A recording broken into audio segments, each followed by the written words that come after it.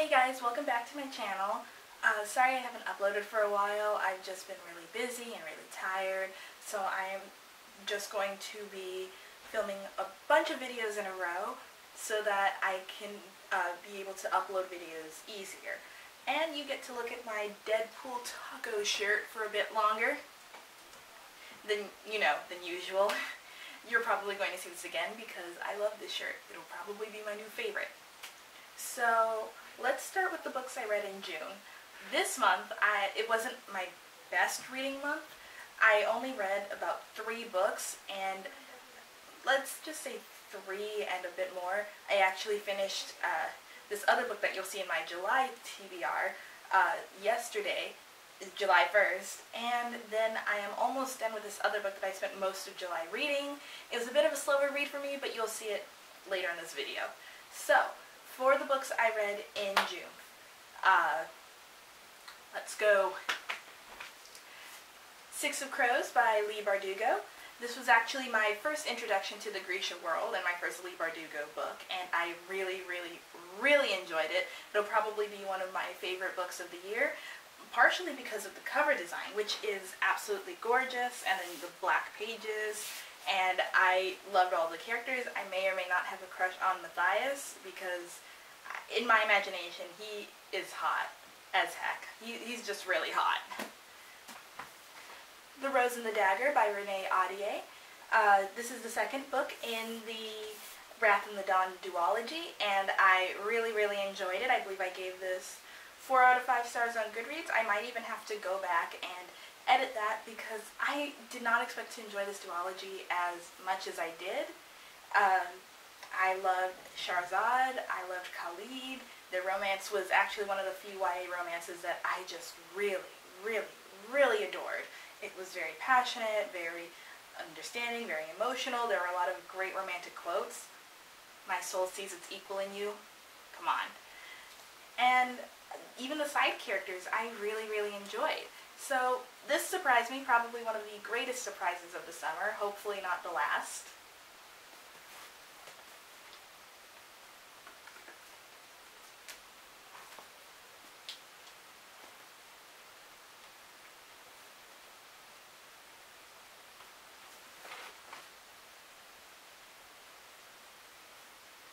Yes, that's right. I did read Harry Potter and the Order of the Phoenix on audiobook. It was really good. This is probably going to be my second favorite in the whole Harry Potter series. As you can see, I didn't want to just hold up my phone and show you it on Audible, so I just brought the book and I did that really weird thing that happened earlier. But yes, I really enjoyed this, and I finished the 6th one yesterday, and I'm almost on the 7th one, and I'm so excited, and it's just so wonderful reliving the Harry Potter world through audio. Jim Dale is a great narrator, and yeah, I can't wait to get to Deathly Hallows. So now for my July to be read. Since there are 2 readathons in the month of July, hashtag a yearathon and booktubeathon, it's going to be a bigger list. Hopefully I can get to all of them because then that would really make a dent in my TBR. So let's get started. Me Before You by Jojo Moyes. I have less than 100 pages left in this book, so I know I'm going to finish it this month. It was a bit of a slower read for me. While I do have my problems with the book, I am really enjoying it. I will say this is probably going to be one of those few instances where I really like the movie a lot better than I like the book.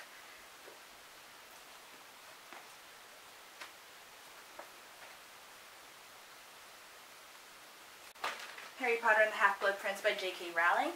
As I said, I finished this last night on July 1st, so technically it is in my July to be read.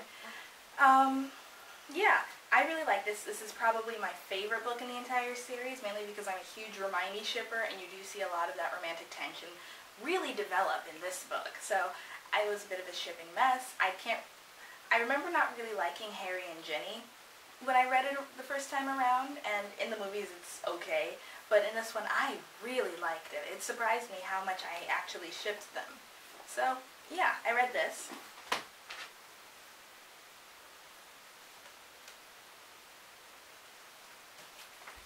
Harry Potter and the Deathly Hallows on audiobook.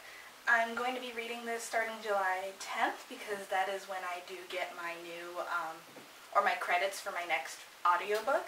So that's when I'll be starting it. I'm really excited but also really sad. I really enjoyed rereading these books on audiobook. I love Jim Dale as the narrator. I never actually listened to the Stephen Fry version, so we will see how that goes. Or I'm still listening to the Jim Dale version.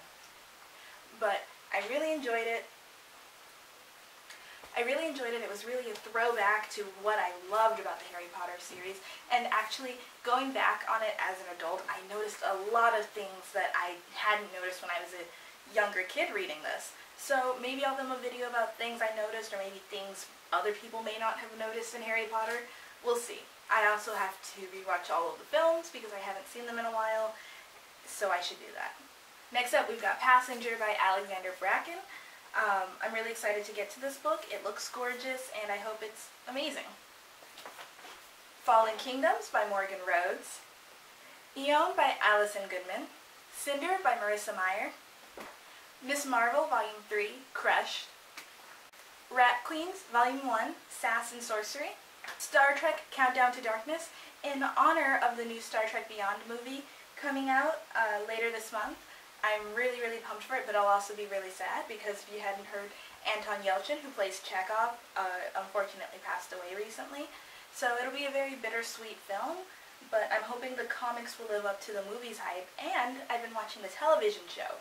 So now I'll be able to compare it both between the actual film and the comic books, or not the comic books, and the original TV show. And that's my June wrap-up and July TBR. I hope you enjoyed this video. If you want, you can like, comment, and subscribe down below. And I will also post a link to my Tumblr, Goodreads, and maybe even my Twitter, if you'd like. Okay guys, thank you so much for watching. Bye. Oh my god, that's ridiculous.